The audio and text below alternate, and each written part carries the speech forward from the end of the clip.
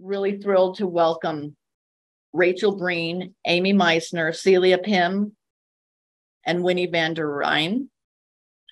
I'm going to give a quick bio on each of them, and then they're going to talk about themselves. So hold on a second. We're still admitting. Okay. Using the stitch of an unthreaded sewing machine as a symbol of human interdependence, Rachel Breen employs the acts of sewing and dismantling to create projects and spaces for cultivating deeper understandings of labor rights and solidarity. Amy Meissner mends found textiles to address inextricably linked dualities that draw attention to inequalities in the world, useful and useless, beauty and ugliness, discarded and valued, as the act of repair becomes a means to fortify the abandoned and the vulnerable. Damage in a garment is the echo of the physicality of the body. In exploring the clothing she mends, Celia Pym builds on what is left behind and already exists, anchoring threads and yarn into the robust and healthy, filling in or reinforcing what is weak to explore what is on the insides of the clothing we wear. And asking the question, how much trouble can I make with my needle and thread? Winnie van der Rijn reacts to the speeding up of the world by slowing down, working with her hands in an attempt to balance the universe as she dismantles and domesticates the patriarchy, one shirt at a time. So I want to say welcome to the artists. I'm going to be spotlighting you, so you are all we're going to see when we're screen sharing. And we're going to begin the presentations with Winnie van der Rijn. So welcome, Winnie, and thank you so much for being here today. Thank you, Tracy. Here we go. I'm going to screen share. Wish me luck. Okay, here we go. How to play well with others. So first I have to tell you, I have to admit, I'm a little starstruck to be on this panel, so I'm quite nervous. So wish me luck. How to play well with others. Do what you can with what you have where you are. This quote guides my art practice. I'm going to start with a little background. I am an artist of opportunity. That means that I work with what is available to me at any given time. I collect materials, acquire and experiment with techniques, and pursue my curiosities. I'm an artist of second chances, preferring materials that are broken and used with the patina of age. Every time I work with repurposed materials, I have a choice to repair or reimagine. I'm a nose-to-tail artist, committed to using all of the scrap I generate. I was a jewelry designer for about 28 years. I'm an omni-crafter, and I'm a lifelong learner. I've taken innumerable classes, including basket weaving, wire weaving, mixed media sculpture, altar making, metalsmithing, printmaking, exploding picture boxes, wood carving, Marxist theory, sculpture, bookbinding, cold connections, precious metal clay, hat making, shoe making, weaving, machine knitting, sashiko stitching, screen printing, dyeing techniques, hand stitch bloomers, world embroidery, and feminist theory, to name a few. I am wildly curious about how things are made. I'm interested in identity, gender, power, beauty, and community. I'm curious about revolution and patriotism and reenactment. It seems I'm constantly trying to reconcile my deeply feminist outlook and leftist Berkeley education with my military upbringing. I want my work to be intentional, purposeful, and ambitious. In the fall of 2018, I started a deep dive into textiles through a 9-month residency at the Textile Center in Brooklyn. In the studio, there's a poster with the quote, "The role of the artist is to make the revolution irresistible." And I walked by it every day. And I started to think, I want to be a revolutionary. I can be a revolutionary. I will be a revolutionary. I am a revolutionary. But I want to make the revolution both irresistible and accessible. So I work with very small commonplace tools and ubiquitous materials and skills that anyone can learn. I'm going to give you a peek at my creative practice and illustrate the evolution of my social practice through 3 projects. Every project starts with the question, what if and why not? Project number 1, how to start a revolution. At the beginning of my textile arts residency, I visited a Warhol show at the Whitney Museum. I was struck by 2 things, the multiple portraits of Chairman Mao and Warhol's interest in drag. At the time, my practice included embroidering drag makeup onto contemporary images. As I started to research Chairman Mao, I came upon the quote, "A revolution is not a dinner party, or writing an essay, or painting a picture, or doing embroidery. It cannot be so refined, so leisurely and gentle, so temperate, kind, courteous, restrained, and magnanimous. A revolution is an insurrection, an act of violence by which one class overthrows another." And I'll admit it, I felt like Mao was calling me out. And I'm a bit reactionary. Oops, I missed a slide. I'm a bit reactionary. So I thought, all right, Chairman Mao, challenge accepted. My first step was obvious. I embroidered a little red book with the aforementioned quote and an iconic image of Mao in a variety of makeup inspired by the colors of the Warhol portraits. But I was still itchy because I simply disagreed. I think a revolution is a dinner party, or rather a dinner party can be a revolution. The only way to start a revolution is through community. A community is often built by sharing food. I convinced Tien Tien, a young woman in my residency cohort, to collaborate with me, and we developed, through lots of trial and error, a template for a revolutionary dinner party. And then we activated our project by hosting a revolutionary dinner party where participants designed their own revolutions and then shared their ideas. Revolutions, as you might imagine, are not one size fits all. Much of my work follows this pattern: idea, object creation, activation, and then resulting artifact. Project 2, how to dismantle the patriarchy. How to dismantle the patriarchy is a years-long project that I started during my TAC residency and completed last summer. I showed the entire body of work in a pop-up museum of my own creation, the Museum of Natural Consequences. It is an examination and deconstruction of the power in menswear. This project was triggered by 3 things. 1, the drastic increase in false news. If others could make up a story and create a false narrative, so could I. 2, a daughter graduating college, feeling like I hadn't done enough, like we feminists hadn't changed the world, and she wasn't going to be safe. 3, menopausal rage. I don't know if you've noticed, but one of the side effects of menopause is invisibility. As I was enjoying menopause, people suddenly started calling me sir. I felt the world was trying to unwoman me, and I wondered, was I now man with access to the power of man? If so, what might I do with that power? I had been deemed spent, invisible, and innocuous. How could I use that to my advantage? So I decided that I would usurp the power and tear the whole patriarchal system down. I would question the legitimacy, amplify the absurdity, and offer alternatives. I conducted an artistic but completely junk science examination in the power in menswear. I started with the question, what if everyone had access to power? I pushed forward my narrative that the power was in the clothes, specifically the seams, as they hold all the energy and labor of the making. Then I stripped the power away through an iterative intervention, thereby dismantling the patriarchy one shirt at a time. My intention was to find the vestiges of power, extract it and reimagine it, reform it and redistribute it. To do this, I leaned on my traditionally female, very domestic skills of sewing, weaving, and embroidery, subversive stitching as an act of rebellion. I've created an army of 100 shirts. Patriarchy is power structure that can and must be dismantled. As long as we ignore or passively accept the patriarchal structure, there can be no real or lasting change and no true equality. We must keep ideas of change in the conversation or it won't happen. By approaching this project with some humor and a bit of absurdity, I hope to spark engagement in this deeply serious subject. The work I'm showing in Mining Mending is from this project. The lending library of power in particular is an opportunity for people to try on the power that has been extracted from the patriarchal uniform. Project 3, the Gossip Project, how to create community. The world has become very extreme, and I had this radical idea. I thought, what if we started with kindness? What if we were kind to each other?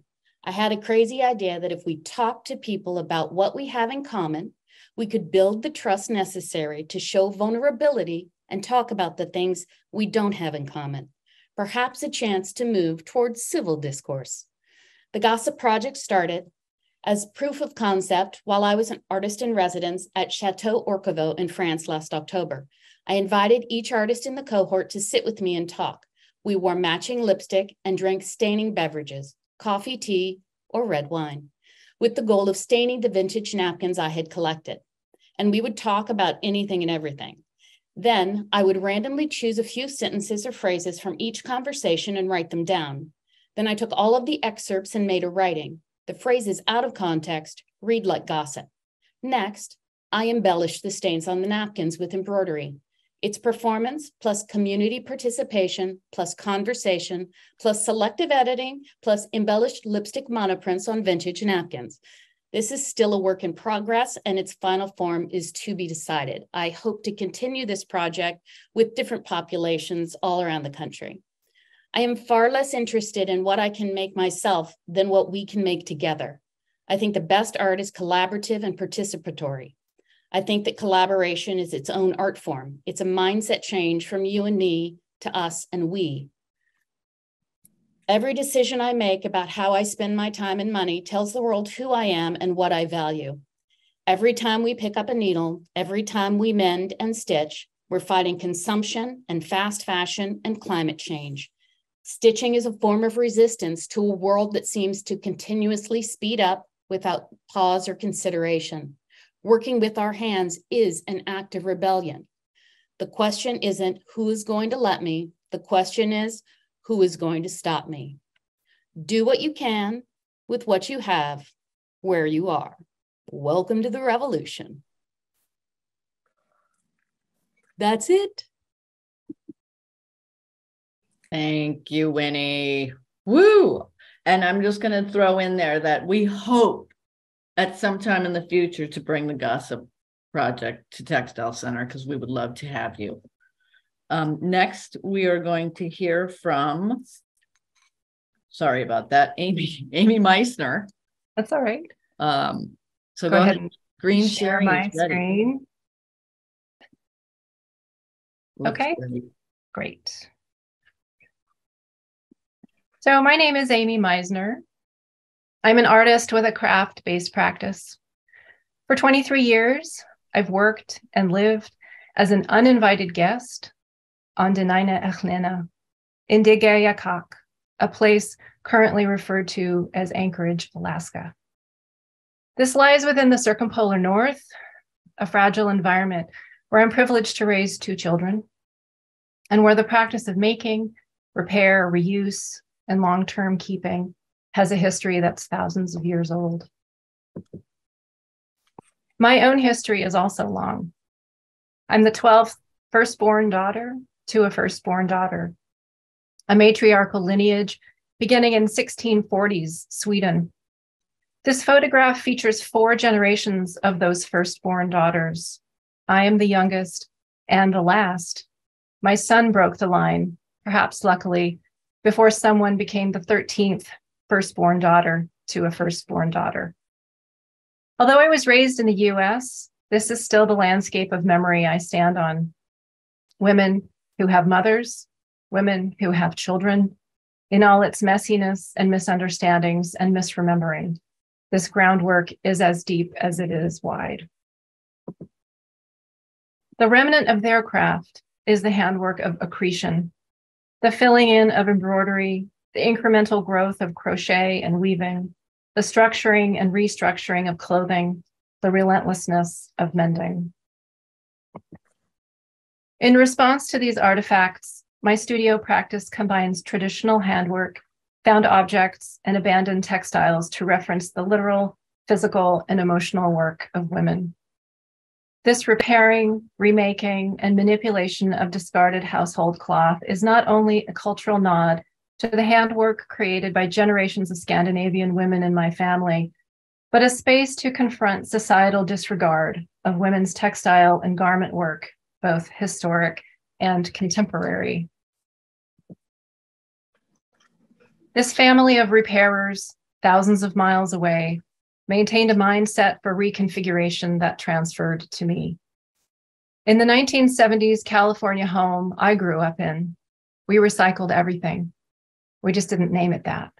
We called it, quote, stacking jars and organizing lids for canning, or, quote, folding plastic bags and sorting by size into labeled shoeboxes, or, quote, taking a trip out to the shed with something to store for later, or to look for a thing on a certain shelf next to some other things that might do a thing, or fit on a thing, or plug a hole in a thing. We didn't throw things away because they were materials, and materials felt valuable. Within domestic spaces, the original maker's hopes for beautification, mark making, and eventual inheritance is a strong undercurrent for my work. My studio practice exists because other women's labor and emotions existed first. My social practice, which fosters a local repair culture, is community and place-based, but also intimate and individual. I approach clothing and textile repair for and with others as an act of prolonging care and accompaniment of vulnerable objects in transition. When I repair for others, I provide the option of a visible or invisible mend. Most of the time, people want their repairs to be invisible. They prefer this invisible rebuilding, but this also means the evidence of care is also sometimes invisible. For this reason, it's often difficult to trace the histories of repair in an object or community. This is an example of a craft's fineness contributing to its own erasure. Acts of Fortification 1 through 5 is my contribution to the exhibition Mining Mending. The work is in response to my girlhood embroidery lessons, which emphasized repetition and perfection. The reverse finished as finely as the front, or I ripped stitches out and began again. This tradition of teaching young women handwork skills readied them for society's expectation of womanhood and motherhood, teaching patience, domestic skills, cleanliness, silence. Completed work was intended to reflect households, selves, and potential for usefulness and beauty. Doilies are abundant vestiges of this era of handwork. Laboring bodies crafted to bear the brunt of hard edges, to diffuse sunlight, capture oils, moisture, and dust, while ensuring the longevity of the protected surfaces below them. Despite their labor-intense construction and complex beauty, they were, in this sense, disposable. Sarah Ahmed writes that use and uselessness appear as, quote, one value system among others, such as happiness and unhappiness, beauty and ugliness, reason and sensuality. What matters is how they become attached to one another, end quote. The work Acts of Fortification 1 through 5 engages repair to become the attachment between binaries of disuse and reuse. This process of darning into decorative holes left by the original makers draws together margins of an unwanted, unused object to reconsider use value, creating weight, warmth, and visibility where this didn't exist prior.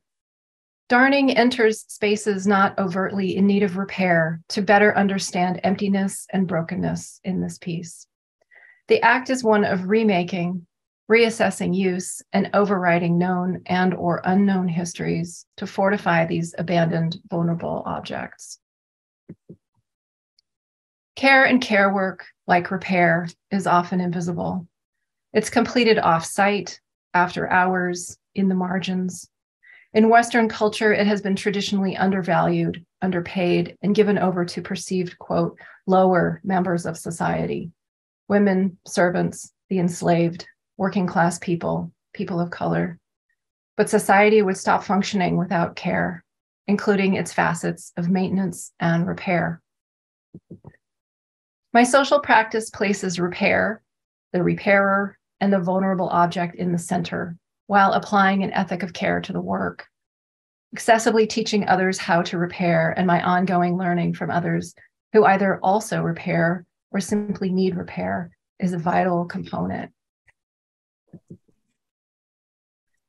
Within a caregiving space, my work adheres to what I call an ethic of accompaniment. a relational way of caring for a vulnerable object through its transition into the next phase of being. To accompany is to share an experience, even nourish one another through or across one or many thresholds. While a repair achieves working order for an object, the act of repair provides purpose, calls on attentiveness and memory, and entails repetition and a slowing of time that can result in therapeutic or emotional repair for the repairer. To accompany is to travel parallel, sometimes guiding, sometimes following, but still caring for and repairing one another. It is also challenging. Repair is often time-consuming and inefficient, so much faster to discard and replace. But the craft of repair holds a valid form of knowledge, a vital component to envisioning alternative futures. Again, I am inspired by place when considering such futures. Evidence of deep care exists in vulnerable objects from the past, such as this pair of Inupiaq snow goggles in the permanent collection of the Anchorage Museum. A vital tool for preventing photokeratitis or snow blindness, the wearer would have been pressed to repair the goggles quickly. Potentially, an entire community would have relied on this repair and the wearer's successful return from a multi-day hunt. Repair and community are entwined. The historic and contemporary craft of repair in the North features adaptation, prolonging, circular methods of production, and ongoing maintenance. It reveals the collapsing of time through generational learning, crafts connection between people, objects, and methods across great distance, ways of belonging to a place, and an ability to foster an ethical response to the broken, whether an everyday object or a climate in crisis. To engage in this craft is to consider repair rather than replacement or discarding as a first response to brokenness. It is a privilege to come to this understanding and to be reminded of it every day. Thank you. Wow, thank you, Amy. I am really psyched to be here with you all. Oh, okay. Rachel Breen, you are up next. Hi, everyone. My name is Rachel Breen, and I'm so honored to be here. I want to thank Tracy for this really beautiful curatorial exhibition. It's a stunning exhibition. As the only local artist, I've been really honored to see the work in person and see how the work relates and communicates to each other.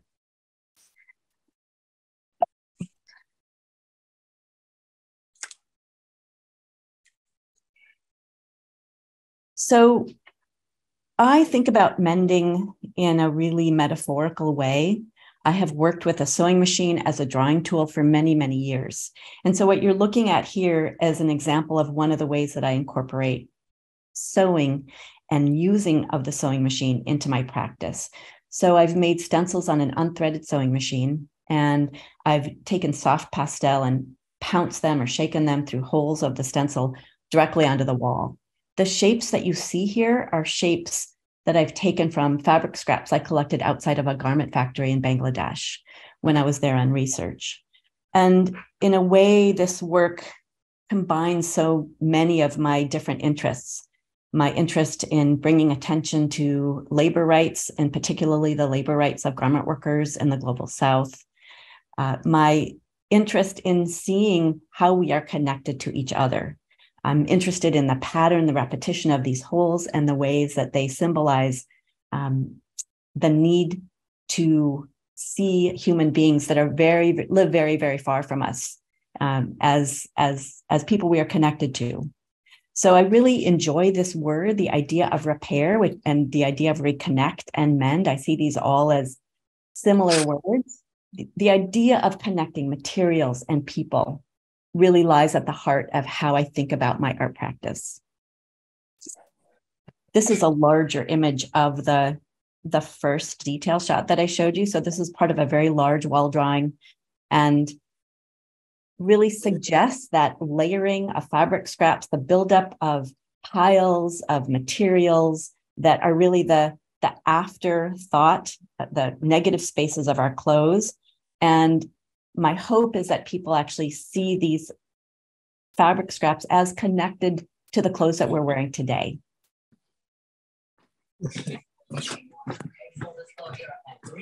So shroud is You drink a lot. together. A lot of people need some tips and tricks to how to stay hydrated, especially in the summer. But Did you call me? Yeah. Could everyone please mute with the exception of the presenters? Thank you. Shroud is a piece that I made really to show the ways that garment workers have been exploited across time and throughout history and across geographic borders. These shirts represent the number of people who died in the Rana Plaza factory collapse and the Triangle Shirtwaist factory fire combined. And these are all used shirts that were purchased at the Goodwill outlet by the pound. And that's a really important piece of my work, in that the materials themselves have meaning and history and show that we are all connected to the ways that garment workers are treated, the ways that we consume our clothing, the ways that we dispose of it is not separate from the ways that the workers are treated. My social practice is very connected to having conversations. When I was in Bangladesh and realized that the women who are making our clothes would never wear the clothes that they're making, I found that very ironic. And so I started a project called the Garment Solidarity Project, where I sew clothing for the garment workers in Bangladesh. Now, I'm not actually sewing clothes for them. They would never want anything that I would make, but it is a gesture and a way to have a conversation with public here in the United States. So here I am sewing a shalwar kameez, which is a loose-fitting tunic, and it's at an open streets project here in Minnesota. If you have a sewing machine out in public, people want to come see what you're doing. It's just so unusual. And there's so much nostalgia people have connected and related to the idea of the sewing machine. And it gives me an opportunity to explain what I'm doing and why, and people surprisingly are always curious and want to have a conversation. And these conversations are really the product of this work. That is what grows out of this work and is really important to me. This project, an unmaking, was something that I did, you can see during the pandemic. I had a big exhibition at the Minneapolis Institute of Arts and could not do any programming at the museum. So I invited my neighbors to engage in a project where we all unmade together. So everyone brought a used shirt. I taught them how to use a seam ripper. We sat for an hour and took apart seams. And then we had a conversation about it. And it was really pretty amazing to see what kinds of insights people had looking at the parts of the shirt. Some people felt guilty for having taken apart somebody else's work. People had some appreciation and realization of how complicated these garments are. And also somebody, it was very interesting, wondered, why were we taking something apart when it could be reused? And I was surprised at how people didn't realize how much waste there is at all of our used clothing stores, the Goodwills, the Salvation Armies. Only 20% of it is able to be reused, and much of it ends up being shipped over to Africa or South America and put in landfills there. And so it was a great way to have a conversation about how we are using and consuming the clothes that we wear, and what should we do with what we're disposing of. This is the piece that I have at the Textile Center, and it was an opportunity for me to branch out in some of the ways that I am thinking about social change and the connection to textiles and the stitch and labor rights. This piece is called Yearning for Whole, Mending the World. The title actually comes from a Hebrew saying Tikkun Olam, which means repair of the world. An important part of my identity is being Jewish, and that really fuels a lot of the ways that I see sewing and the role of the artist in society. And I'm just going to give you a detail shot so you can see, again, the mark of the stitch and even some hand drawing that I've done on this piece. Again, the stencils come from an unthreaded sewing machine. So the mark of the stitch is a part of the line that you see here. And when I talk about yearning for whole, the drawing itself is made up of paths of a whole that are yearning to be whole. And just go back so that you can see that shot here. I'm recently just feeling this sense of yearning for social justice, hoping for change, and at times feeling less hopeful. And this was kind of a mediation on that desire to see less fragmentation, less brokenness, and less connection, and a way, and kind of an expression of that desire. And I'll leave you with that. Rachel, thank you so much. Celia Pym is going to round out the presentations, and then we'll have some discussion and Q&A. Great. Take it away. Thanks. Play from start. Hi, everyone. First of all, massive thank you to the other speakers. This is always the trouble with going last. My head's full of the thoughts that have just come before me. And then I'm like, oh, I have to talk about my own work. And thank you, of course, to Textile Center for organising this, and to all of you for coming. I know I'm in London. I always like to situate myself on Zoom. And it's a really hot evening here. And perhaps it's hot with you. So I hope I have a really tight 10 minutes. I have a tendency to go on sometimes. I'm going to set my clock. Bear with me for 1 second. Here we go. So I've called this talk On Mending Stories of Damage and Repair. As Tracy said, my name is Celia Pym. This is actually the title of a book I just wrote. And really the thinking behind the book is what I have learned from mending people's clothes over the last 17 odd years. And I should say, so this is the jumper that got it all started for me.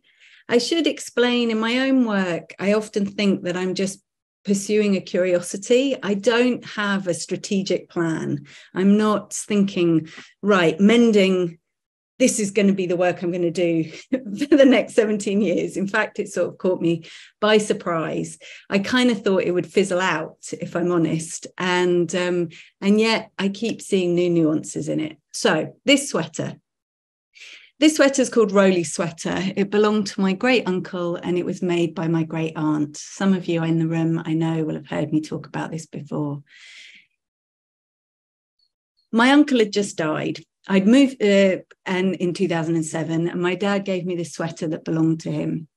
His sister, who had made the sweater, had died about 8 years earlier. My dad gave it to me, I think, in that act of clearing out homes after someone's no longer alive. You're not quite sure what to do sometimes with the more personal items. And yet this broken or this damaged sweater sort of sat in between. It was like, well, who's going to make use of a sweater full of holes? And yet it seemed too personal to get rid of. So when he gave it to me, he was right. I was thrilled by it because there were these massive holes in the forearms. I was studying textiles at the time. I was doing my master's in textiles. And it wasn't that I actually had any thoughts about mending, but I saw this sweater and instantly it evoked a very particular picture of him. Because my uncle was a painter, and at the end of his life, when he was 95, 96, he would sit every day in an armchair with a drawing board across his chair, and he would draw. He would draw every day. He'd break for lunch, have an egg, and then sit back down again and draw some more. And when I saw these holes in the forearms, it conjured that picture of him with his particular body movements and the particularness of the way he spent his time. Then I looked a little bit more closely at the sweater and I found all these patches of white repair. The sweater's kind of cream, but the white repair was all done by his sister, Elizabeth, who had actually been a very significant carer in my life. I'd lived with her when I was younger. And that hit me. I was like, oh, yes, I remember that very practical, everyday care. I mean, some of the other speakers have already spoken about it and resonated with me, the kind of relentlessness of the care that women in our lives have sometimes shared us. That was a word Amy used. So I went to the library and I looked up mending in a book. I'd never done it before. I'd never darned before, even though I'd seen it done by others. And I mended his sweater in blue to look different from her stitches. And I would say these twin things, that a garment holds a trace of the person that wore it, literally their physical movement and action. And the work of darning as a small act of care is what's kept me curious in my work. To date, this is still the most damaged thing I've ever mended. This is called the Norwegian sweater. I need to go a bit quicker. This sweater was from Anamor Sundberg's rag pile. This is Anamor sitting atop her rag pile. Anamor is a Norwegian textile artist. She's just been given a National Treasure Award, so you should check her out. And she ran a shoddy factory in southwest Norway for about 20 years in the 80s and 90s. So a shoddy factory, very quickly, is a factory or a machinery that shreds textiles, and out the other side comes a kind of fluff that you can recycle. And she, with her shoddy machines, people would donate by weight, a bit like Rachel were talking about waste and weight of waste. They'd donate her this cloth and clothing. She would feed it through the machine and make blankets and insulating fibre. And she was very practical about this. But she started to observe garments that she thought they were handmade. And she thought they told a very particular story of the pattern making of her region. So she started to save them without a big plan. And what happened was she amassed a 1-ton collection of second-hand hand-knit knitwear, all from this region of Norway, of which this particular piece came from. I mended it in white. I think she gave it to me as a bit of a challenge. I'd gone to see her and I said, I'm trying to become an expert in holes. I was very young. This was 2009. Not very young, but I was young in the mending journey. And she gave it to me and it took me probably 4 months to mend. The way I mend is extremely slow. I do it all by hand with a needle and thread, and my arm slipped inside the arm of the garment. This word has come up already in the talk, intimacy. I think it's incredibly intimate work to mend someone else's clothing. And in this instance, I didn't know anything about the owner. So as I have my hand inside the sleeve or the body, I'm looking for clues, or the slowness forces me to look for clues or hints about the person who might have owned it or made it. It's definitely a handmade sweater. I chose white because I picked it out of the pattern, but also I really love, one of the things I think about, that damage and repair go hand in hand. And I always want to see what is missing. I want to see the damage. The damage is the life of the thing. So I'm really keen in my attitude to mending. And this wasn't fully formed as an idea then, but as I've gone on to understand it, is that I'm interested in that layering of mending and making that layering and the repair and the mending visible. And actually, I think of mending as slightly different from repair, because I think that mending isn't, to me, the word isn't quite as practical as repair. Mending is this sort of work of adding to the thing. So you're not taking it apart and putting it back together again. You're adding an additional layer on top of it. This is a slightly different story. I don't normally talk about this. This is a dress that used to belong to the film actress Vivien Leigh. I finished this this piece of work in 2019. What was interesting for me about this piece of work is it came to me from a film director, James Ivory. He sent it to me. He'd found it in his attic very quickly. He'd found it in his attic during the pandemic and been horrified by how much moth damage had occurred in it. He also was reflecting on people who were no longer in his life. So he used to share the house with Ismail, who was his partner and producing partner, and the writer he worked with a lot, Ruth Jabvala, and her husband. And they are all no longer alive. So he was sort of reassessing the things in his house. And I would say much of my work draws on that space of people's homes. Anyway, he finds this dress, can't believe it's that damaged. Through a series of networks, including my dad, the dress ends up with me again. And this actually sat around in the studio for almost 2.5 years before I decided what to do with it. Part of my difficulty is I couldn't figure out like I could see the damage. I could think about how I was going to repair it. But I didn't have a relationship with the thing. And often this happens a lot. These damaged things sit in my studio for a long, long time, years, waiting to be mended. I started to handle the cloth quite a lot. I tried to research her. I'd never really seen her movies. The emphasis for him, she'd left it with him to return. They encountered each other in India. He was going to return it to her. She passed away. It ended up in their attic. 60 years later, it ended up with me. I started to feel the fabric because I kept holding it thinking, well, what thread would be good? What's the feeling of this? And what I discovered as I looked in the inside is that it's a wool silk blend made by this company, the Women Home Industry. And that was my entry into this, because suddenly I realized this was a hand knit piece of clothing. And then I could imagine the labor of making. Labor's come up a couple of times, but the weight of the fabric, the quality of this fabric got me curious in who had made it. And so it wasn't so much about who had owned it, though that gives it a bit of glamour, but it was much more about who had made it. So I looked up Women's Home Industry, and that's the reason I mention it is because I never know what the particular story for this thing is going to be. And it turns out it was a fashion brand that started in 1947 post-war to galvanize a knitting workforce in the UK, particularly women, to be able to generate piecework from home. So I went and I discovered that the archive is held at London College of Fashion. This is one of the books for making the patterns. There was a clipping that said when they did their first call out for knitters, this company, they got 30,000 responses. I just love the idea that the UK used to have 30,000 skilled enough knitters to do this work. I mean, it was a massive entry point for me. This would be how your pattern would appear. These were the test books. You'd get a little swatch, you'd get the instructions, and you'd knit up your piece of work.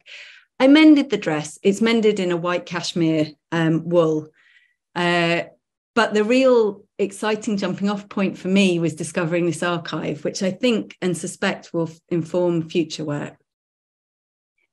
The final story, and forgive me, I have overrun a tiny bit, is this sweater. So this is much more personal. This is Bill's sweater. Again, it's moth damage. And I would say that am starting to develop a positive relationship with moths, to think of them as collaborators. But the reason I mention this sweater, here is Bill wearing his sweater. When I went to ask, I'd been invited to put some work into an exhibition for the Women's Hour Craft Prize. And what I decided to make for this project was I wanted to mend things belonging to healthcare professionals, people who do the care work, in the most obvious care work in our community, and particularly caring for body and mind. And so I approached Bill, who was a doctor, a retired doctor. He really had nothing to give me.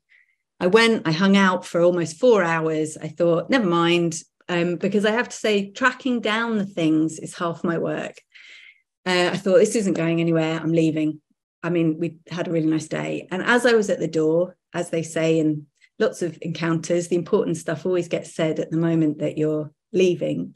He invited me upstairs, pulled open the drawer of his dresser, and in it were 5 hand-knit sweater vests in the most amazing colours: lilacs, oranges, purples, terribly moth-eaten. And he started crying a little bit. He pulled out the orange sweater. We laid it on the bed, and he said, this was knit by Ursi, who was his wife, who I had also known, who had died almost 12 years earlier. And suddenly he and I were talking about her. And we hadn't yet had an opportunity to do that in the day, or we hadn't found our way into it.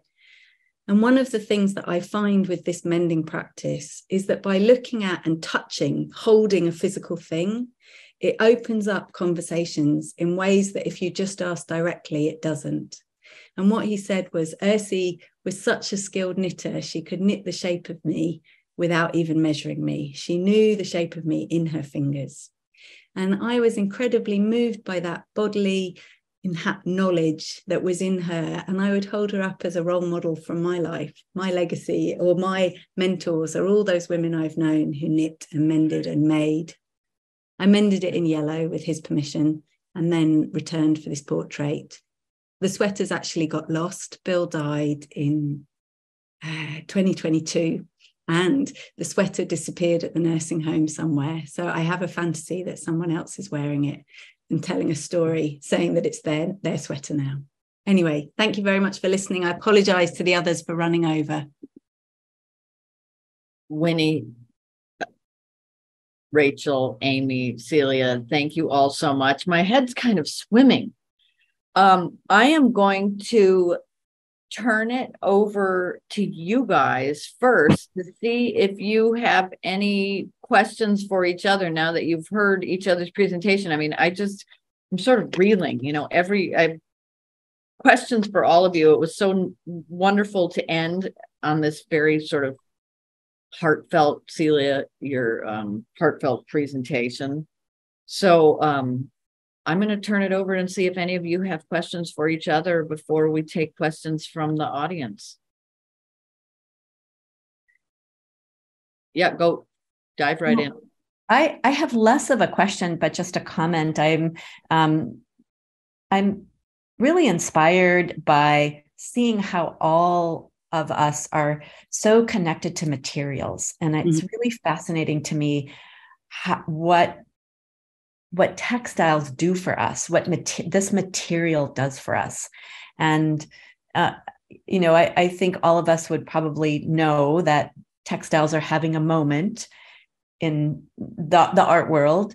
But aside from that, I just want to kind of see what thoughts you have about, like, what is it about textiles that it's so visceral, it's primal, it is a material that we find so inspiring and is such a kind of creative territory for us. And so for me, it's just exciting to see how we're thinking about and working with these materials in such rich ways. Well, I have two. I mean, I think that's a lovely comment, Rachel. If it's okay, I'll just jump in, cut me off whenever anyone. I have two thoughts about that. One is about softness and the quality of softness it's not always true, but I think that can be a quality in textiles. It's flexible, it moves. And with clothing, I think that softness or that flexibility means that the clothing can change shape according to the person. So it literally is transformed by the wearer. And so the response, the gut response or the visceral response is because we recognize it's like a skin. We recognize it sensorially. We recognize it in our own touch and body. And so it's really powerful for that reason. But I also think the floppiness of it. So when it's off the body, I'm thinking about clothing, but when it's off the body or it's floppy, I think there's something really exciting about that. I really love it. It's like, it's sort of more ambiguous because sometimes it moves, right? Slips around and moves. So that's my thoughts about at the moment about the power of textiles to communicate. Celia, I agree with you, and I'd like to add to that as well. I find it also fascinating how textiles take on the shape of the body. And I have really noticed that in my home and my family's garments that need repair, particularly socks. Yeah. I know whose socks are whose by where the holes emerge and how they walk and how they wear their socks. And I also find it fascinating the tracery and the history and the clues that are that textiles just hold if you're looking. So one thing happened with a pair of socks, and my daughter, all of her socks, all of a sudden, I think she was about 8 or 9, they were all wearing in a really funny place, like up above the heel, kind of like at the Achilles heel. And I thought, oh, your snow boots are probably rubbing or there's something going on. But what had actually happened is that she had grown, and her heel was actually way up above where the curve of the heel in the sock was. But we didn't realize that her foot had grown. So she was wearing through her socks. But I think there's that attentiveness that when you repair a garment in particular, when you repair anything, you have to be, and there's this sort of list of ethics of care, and one of them is attentiveness, and to really pay attention to what kind of care that textile needs, but also what kind of care the wearer needs as well. She needed new socks. We needed to abandon these and start over. I'm also really interested that, textiles have been around forever. And I don't know how many years ago I was in Norway, and I saw on this Viking ship all the things they needed, the necessities. And one of the things was a loom. And the loom is literally the same loom that is now used. Like it hasn't changed. It does the job. And I'm so interested in how the world is spinning so fast. And my husband works in tech. And I feel like we do the same thing because he 101010, he's programming. It's a binary system. I'm stitching up, down, or weaving back and forth. And it's kind of like it all comes down to this same thing. And they are connected, and one has been around forever and continues. And it's just that's really interesting to me as well.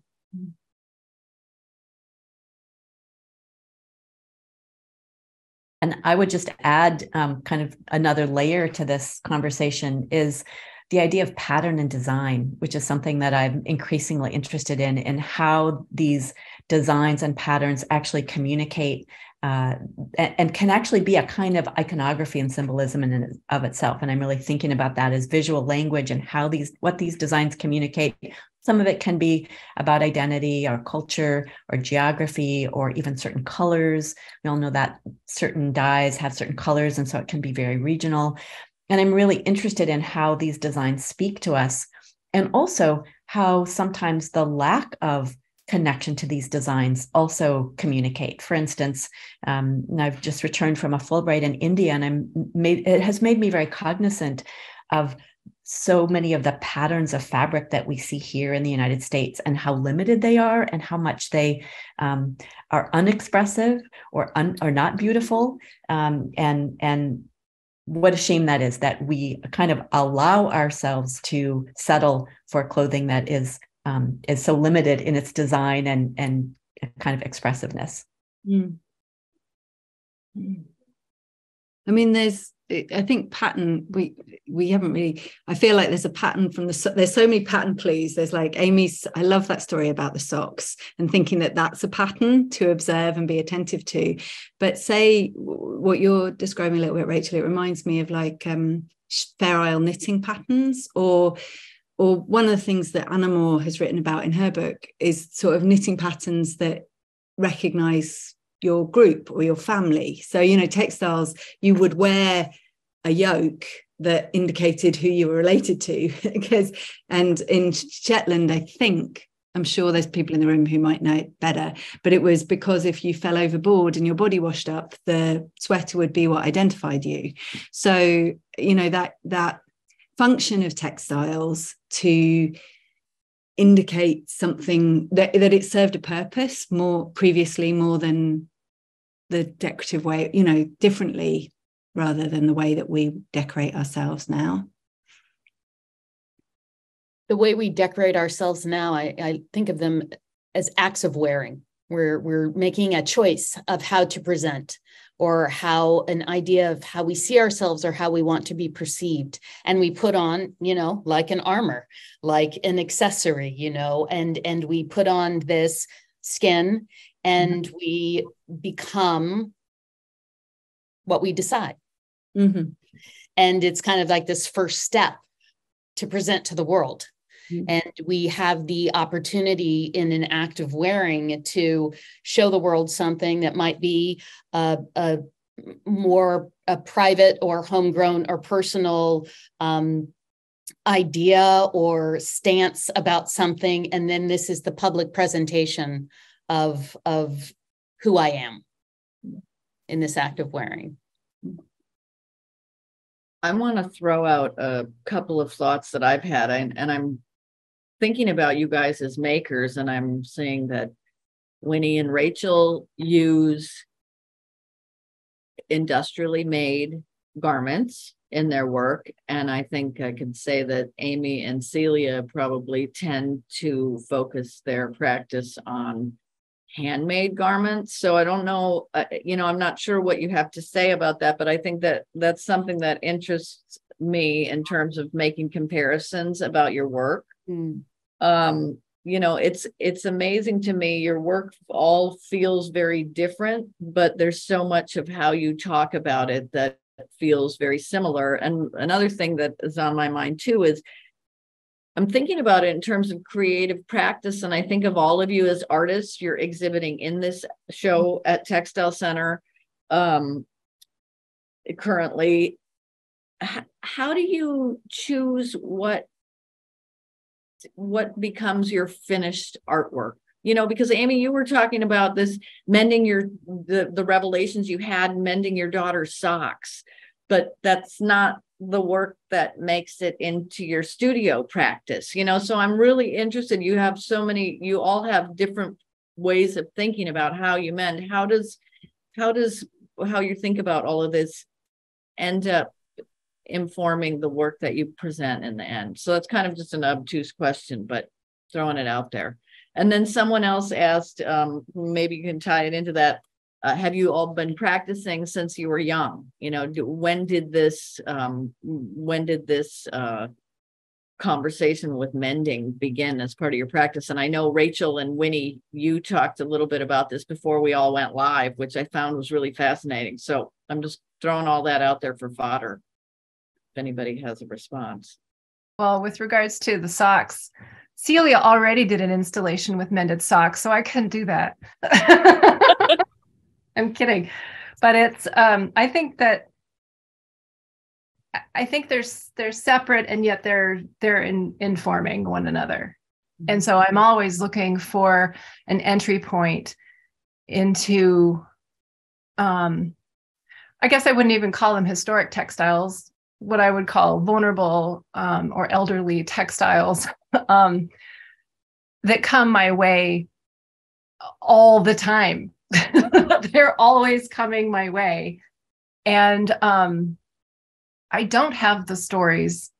I don't know why they wore in a certain place or why they were damaged, or I can make inferences. I can guess the sun damaged this, or candle wax damaged this, or, the sort of everyday domestic wear and tear of linens that were used in the home.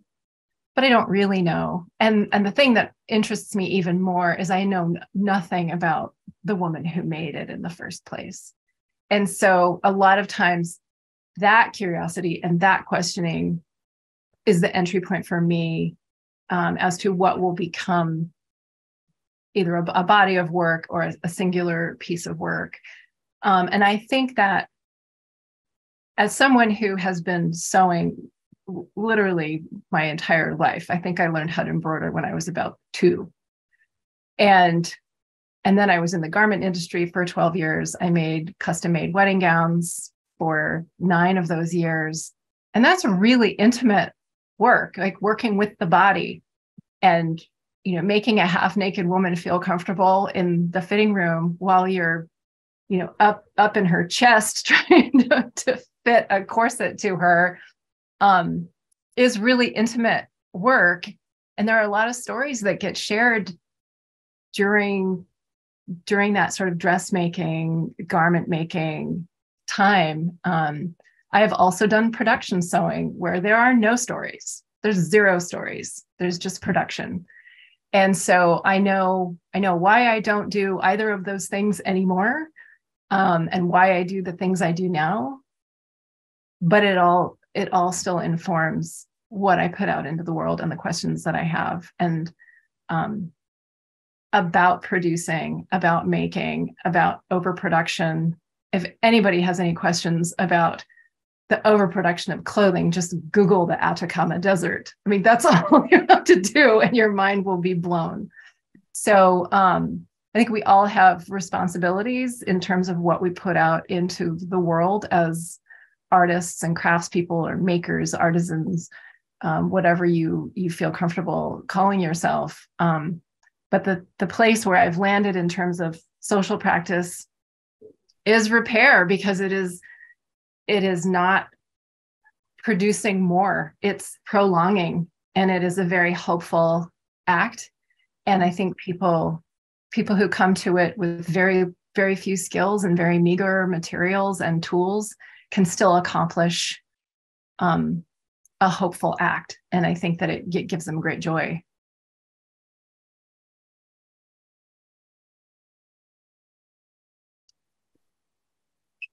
Anyone else want to jump on that topic or have a I'll go. segue So, from that? Yeah. I've been stitching and sewing and embroidering a long time, not since I was 2, but for a very long time. I was a crafty kid when I was in, my first textile I made when I was in elementary school. There was an option with a book report, or you could do a craft associated. It was like all about the craft. So I appliqued strawberry ice cream sundae, and I actually still have this piece. You will not see it in my studio today, but I look at it and I was like, I really like those rudimentary stitches. And it was thank God I could spend my time doing that handwork. And now I forgot the other part of the question. So I've been working for a really long time in embroidery. Oh, what's the practice? So it's kind of interesting, because as a maker, a crafter, and artist, I feel like my whole life is filled with art. And there's what happens in the studio and what happens outside of the studio. I consider when I'm cooking that's art. When I invite 40 people over to eat soup, that's social practice. When it all kind of blends together. But for me, in my studio practice, it's when I have an idea that one version won't do. For me, it's iteration. I have to make 5 of those because I have 5 different ways I could make it. Oh no, now 5's 10. Oh no, now I have to, it's something that, not repetition, but iteration that draws me in the studio practice. And then for the social practice, it's both. I really play well with others. I really like to collaborate. I really like the conversation and the thing that can only happen when more than one person is present. And at the same time, not only collaboration, but then involving others, even just if they have a comment about, or a question about, or a suggestion for, or any kind of interaction feeds my social practice. And it can happen. It's pretty fluid, but it's definitely when I have an idea that I need to do multiples of, that it hits the studio zone, the studio practice zone. Such nice answers. Rachel, you wanted to say something. Go ahead. Okay. I learned how to embroider when I was in 6th grade in a 6th grade art class. I had a very forward-thinking art teacher, and also took sewing lessons and learned how to sew. When I think about what work to show, I'm always excited when somebody was going to allow me to make work on their wall. So when Tracy said, well, do you want to do a wall drawing? I was like, yes, because that opportunity doesn't come that often. The wall's going to have to be repainted and all that. And so that's always an opportunity for me to do something new and branch out. And I think as artists, it's always a real tricky balance of making something that we think that we've done that people have liked versus branching out and making something new. My work is very research-based, and my travels have allowed me to meet people on the other side of the earth. And I often feel a sense of responsibility of had these opportunities. And so I want to platform ideas that are connected to these people. And so, and the challenges that especially workers face that we often don't see here in the US. And so thinking about that and how to represent those stories in my work, but not make the work documentary-like, but make it artistic and not literal. Is like, these are the things that I kind of juggle as I'm thinking about work. I'm always really grateful for opportunities to do something new and take risks. And it's also sometimes really hard to do that because it's a risk. It might not be great. And so, those opportunities don't come often. And so I appreciate that, Tracy, that I've been able to do that in this particular show. That's really nice. Well, I guess my answer is, I can't remember when I started to sew. I can distinctly remember a cross stitch of a fox at night that I made when I was 9 years old, but I was definitely sewing. It was quite sophisticated. I think I must have been sewing for a while before that. So it's been most of my life. I think everything everyone's saying about this sort of this work that is directly with people, and then how you represent that in the gallery is always quite an interesting challenge. I think it also is about the structures of what the gallery looks like.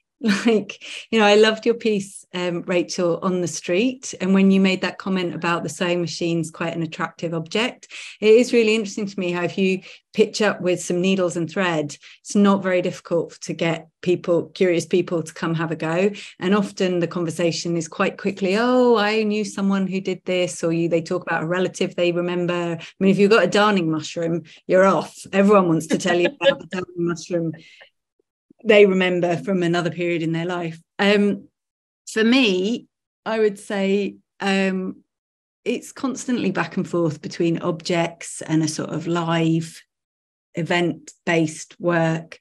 One of the challenges I've been working on is that if I'm mending something that belongs to someone, it gets returned to them. So how do I, so it is a bit with photography as well, how the things are recorded. And then I think a lot about these sort of, if you're a mending hub, as I'm not a mending hub, but I mend a lot of things that belong to other people. So they come here. How do I record what the thing is if I'm returning it to them? And actually, I'm just doing a show and I've had to borrow back a lot of things from people. And that's been interesting because a couple of them came with fresh holes. And I was looking at them thinking, I should probably re-mend this. But I try not to do my mending. This is because I am so slow, I don't charge people for mending.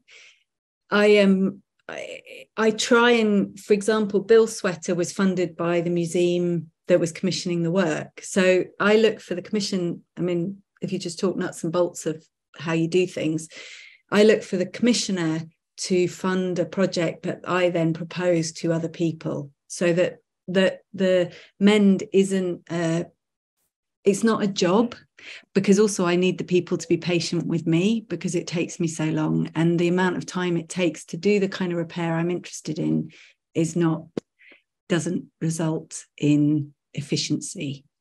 I am deeply inefficient. Anyway, but the work can take lots of forms. I have found great joy in trading and trading for things that are skill-based. So if the old trope of the 10,000 hours. So I'm providing a skill that I've, worked at for 10,000 hours in order to be able to do this skill. So what's your skill?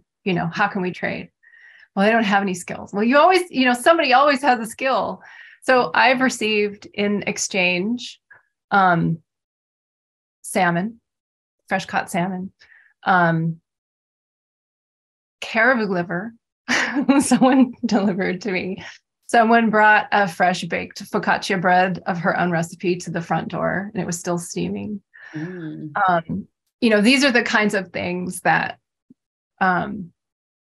sort of take repair outside of the mainstream. It's still kind of existing in the margins, but it's creating its own little economy, and it's pushing against the broader culture and consumerism, and that gives me a lot of joy. I appreciate that. I'm glad you brought that up, Celia. Well, I also think someone interviewed me this morning, and I think, and that one of the questions they asked was like, they were asking about this, like, basically, how do you make a living? Which is always a good question. Rude. Maybe, but I also think it's very relevant. Students always ask. I think it's a really, and then the answer is like, is the economy you live in the way that you want to be making a living? I mean, for me, most of my bread and butter is teaching, but to think about the projects, I do view it as a privilege when someone trusts me to mend their thing. And a lot of my own work is finding the things and then working out what to do with it. And it's hard to not sound too goody two shoes about it, but that trust that someone has in me, that I will care for that thing when it's important to them. It's a bit like sickness and health, the trust someone has in you when you look after them or you care for them, and they let you because they have to let you, because it's their body, their health, themselves. And I feel that a lot with mending clothing. We have a question in the chat that I want to address for Rachel, and let me scroll up a bit. In your work, there's such a satisfying relationship between the intimate scale of machine stitching and masses of suspended fabric. What's interesting to you, conceptually or aesthetically, about working on an almost monumental scale? That's a great question. A lot of my interest in working really large is a way to point to the scale of the problems that I'm addressing. So scale is really important in that regards. And the challenge is then to how to make the work still work aesthetically, right? Especially with some of I mentioned patterns. I have a piece up right now at the Minnesota Museum of Art, and it's polyester, which was this horrible material to work with. But I still had to make the patterns and colors work in an aesthetic way. And that becomes a fun part of the making process, right? How do I put together pieces? And I'm sure you all in some ways are thinking about the same thing. When you're mending, when you're darning, you're still thinking about how does this begin to work and emerge as a design that is really interesting to look at. And so it becomes a puzzle that is really fun to kind of have to figure out in, another piece that I had at the MIA, at the Minneapolis Institute of Art, piecework, which was sleeves from many, many different shirts. I spent so much time arranging the different patterns and the colors and the lights and darks so that it would work, but also speak to a sense of randomness. And these are really fun challenges.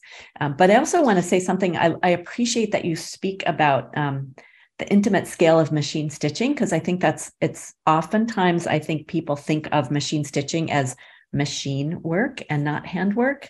This is a question that I've had. And I think about how somebody is still running the machine, somebody is still touching the material. And so and I'm curious, maybe some of you have a response to that, because I think there is something unique about handwork when there's not anything electric or powered, and you're just working with your hand. But at the same time, working on a sewing machine to me is handwork. And I think it's a little challenging, and we have to think carefully about that divide. So it's an important question. And when I talk about the symbol of the stitch, and what it means to me, and it is an intimate mark. I think about it as we all have clothes that we're all wearing right now that have stitches, and it's next to our skin and every part of our body. And so in that way, whether it's machine made or handmade, it is still intimate, and it's still connected to us, and it still connects us to the people who made whatever we're wearing.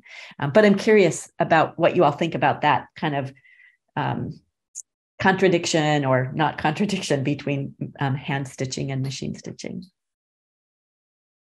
I want to throw in there as well the act of cutting, because we have several folks in the show who cut.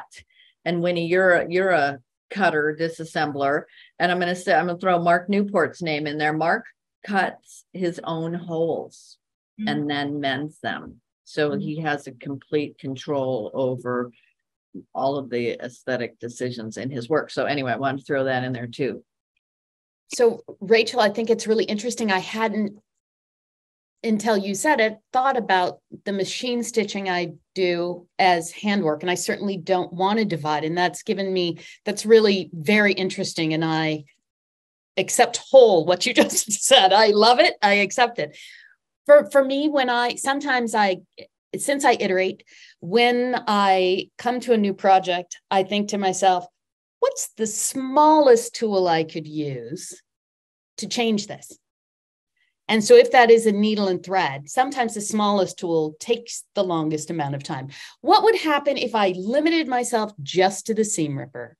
What would happen if I only used the tiny shears? How cramped will my hand get? How long, not even the long shear. What if so every time I kind of, each one is a different little personal challenge to see how much trouble I can make with the smallest possible tool. Oh, so I think you froze, Winnie, at that crucial moment. Rachel, I definitely think of machine stitch, or the machine stitch when there is someone operating the machine, as hand stitch. And I also think of it that way in knitting. If you have to run a knitting machine with your hand, it's hand knitting, even though it's employing a machine. The difference I see is portability, that a sewing needle and small scissors or knitting needles versus the machine, it lets you move more easily. That for me, that's the big difference. But the hand quality of it, I think of as the same. And I've worked with a lot of, in the past, in my former life, worked with a lot of sewers, and I have been a production sewer and a sample sewer myself. And God, it's such a skill. It's such a skill to be able to adjust the tension and the nuances of each fabric and turning corners and easing. And it's, you might think you know how to sew, but until you sit down in a factory setting at an industrial machine, and you are facing down a pile of, cut garment yokes or something, or collars or something, it's, that's a whole different ball game. And then the same with cutting too. One of the first jobs that I had in the garment industry, I walked in as a young 22 something, or, however old I was. And the first question was, well, can you cut? And I said, of course I can cut. Like, who can't cut? They were referring to not only the upright cutter, to cut a stack of fabric that was this thick, but also hand cutting for draping, and then being able to hand cut everything on a mannequin and drape it on a mannequin, change the pattern, so there's pattern work and cutting happening at the same time, and now you're going to hand this off to the seamstress who's waiting for you, to put this thing together, and she will tell you, or he will tell you immediately if you didn't cut it well, because it won't fit together properly. So that was a very steep learning curve. But I love hearing you talk about it. We forget that. Yeah. I was reminded that things are handmade, even manufactured things are handmade, because someone brought me some leggings to mend. They were just their favorite pair of leggings. It was for a project I was doing last year. And one leg was longer than the other leg. They'd pieced together like a small with a medium. So one leg was, and the owner had never noticed, but when we lay it out, I was like, this leg is definitely not meant to go with this leg. And it was, attentiveness, observation, all those things you were talking about, Amy. It was so funny. And she just loved, but both of us were suddenly thinking about the person who'd put those two legs together, because it would have been a person, and it was human. It was an accident, Or was it a subversive act? Maybe. It was definitely with Primark. So it was definitely mass produced.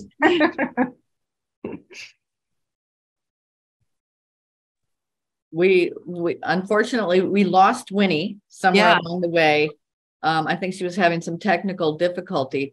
I'm going to throw out there to the audience to see if there are any last minute questions, because I feel like I would love to keep the discussion going. We have to be mindful of the time devoted to being here with us, with the audience. Does anyone have any pressing last questions that they want to get in while we still have a few minutes left on our schedule? Please type it into the chat. Let's see. No, just lots of thanks coming in. I'm going to put a couple things out there. Yes, and someone just added this to the conversation. We are going to be leaving the Mining Mending exhibitions up at Textile Center, I think right now through June 20th. I'm sorry, that is so wrong. July 20th. Boy, June 20th, that already passed. Textile Center is open Tuesday through Saturdays. The hours are 10 to 4. Let's see, I'm going to check a couple things just to make sure I have all the details correct. We will be having a couple of additional Art Speaks sessions as part of Mining Mending. The next one will be tomorrow. It's Pika Ghosh on Kantha. The registration information for all of these, the links are on the homepage of our website, and I'll put it in the chat, but it's textilecentermn.org. Let's see, that we're going to be hosting another conversation at some point in July that one of my coordinating assistants is putting together, and it will feature a number of local menders, folks who are local to the Twin Cities area. I think that about covers the detail. Anything you guys think of that I need to answer that I might be missing, please do come and see the show. We try to have these conversations in at least a month in advance of the end of the show, just because folks get interested and they want to come and see the work. Let's see. There was a new question. Yeah, I know somebody threw another question in there. Thank you. And this is maybe a good place to end. Sentimentality is a word that comes to mind.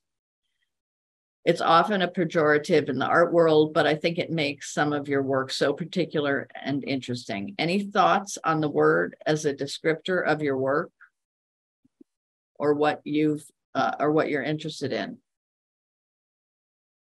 Who wants to go first?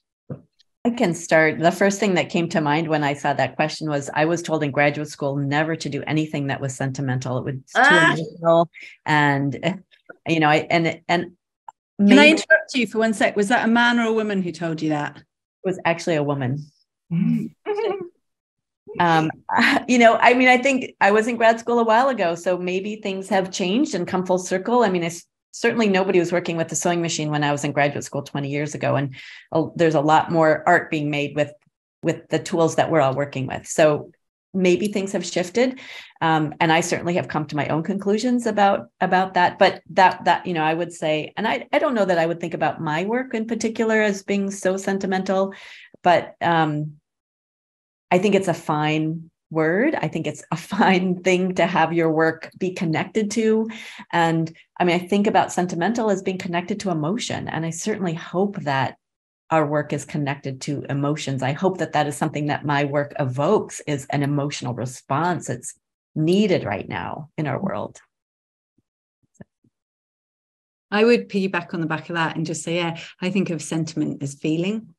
I also love that it's got bad press. For years, I resisted it because I was like, oh, it's too pink or saccharine. I don't know what the association was, but I was like, oh, please don't call it sentimental. But more recently, I've just thought, ugh, that's like a hang up I've got from somewhere else. It's actually about feeling. And that is the key and sense, the sensation of something, which is when work hits me, it's usually in my body and not in my brain. So that's what I'm looking for anyway. Yeah, I think sentimentality and nostalgia is another word that kind of tends to rub me in the wrong way, or in a way that I'm spiraling out of too. I think that really, really trying to resist hierarchies, and it's difficult. But I think, there's capital C craft and there's lowercase c craft, and crafting and craftiness. And there's a lot of sentimentality out in the world, and people are making craft and crafts that are imbued with sentimentality, and they're doing it for a reason. Mm-hmm. And there's a lot of it left over from different eras. And I find it fascinating. And I love embroideries, little embroidery kits and things. Like if I could collect like every 1970s sunset Jiffy stitching sewing kit, like I would be so happy. There's something so pastoral and so silly and ridiculous with, some of the patterns that are, I'm talking embroidery in particular, of, big-headed, big-eyed babies and teddy bears and these odd remnants that are left over and unfinished often. And that to me is fascinating when I receive unfinished embroideries. I don't know. I think it can be, sentimentality can be wielded in a way. And that's kind of what I try to do when I work with these kinds of materials. There's sort of a tempering that I try to achieve with something that's beautiful or quaint with something that's terrible, and merging the two together. I find something that I'm continually interested in, and I find quite a challenge. Sorry about my dropping off there for a minute. I have no idea what craziness happened in the Zoom world. And I might speak to this wrong, but I'm going to speak to it anyway. So while I was doing my work dismantling the patriarchy, my father passed away. And my mother gave me some of his shirts and to use in the work. And when I started to use them, it was very different, because dismantling the patriarch is far different than dismantling the patriarchy. And I thought, how can I use these in a way that is healing, that the processing grief through my hands. And so it was so I was both sentimental, but also like, how does it change the work? How do I express the feelings, but also maybe keep them in the body of work? How do I collaborate with my mom? How do we use it to mourn together? How do I represent my sisters? How do we then put these back on our bodies? I started wearing some of his clothes after he passed away. I started wearing his pajamas, wondering if I would dream his dreams. He was in the military and he was cremated. And my job, when we had to take the uniform to the crematorium, was to remove the metals because they don't burn well. And I had been there in my youth all the times that he'd received those medals. And here's this very personal act of clothing, and kind of like I couldn't give it the ceremony it had, but it was just a really interesting, like all these things, and it's all about clothes, and it was personal but abstract, but universal, but sentimental. That's all I got. God, I love that, Winnie. That's amazing. Really great. We got to a great place. Yeah. Just at the end there. Amazing. You guys, thank you all. Please come and see the show up through near the end of July. Check the website. We do get ready to install another show, and quite often we have the work up for an extra day or two, but look for the virtual exhibit, and I will be in touch with each of you artists very soon in the near future. So thank you, everyone. Thank you to the audience for hanging with us. Have a terrific afternoon, a terrific evening, Celia. Thank you all the way from London, and Amy all the way from Alaska, just embarking on your day. So thank you. everybody, Thank Thank you. you. Yeah. So great Thank to you, meet everyone. you all. This was so lovely to meet all of you. Thank you. So privileged. To everyone Thank you. for coming. It's so fun to see everybody kind of working in your studios in the little tiny squares.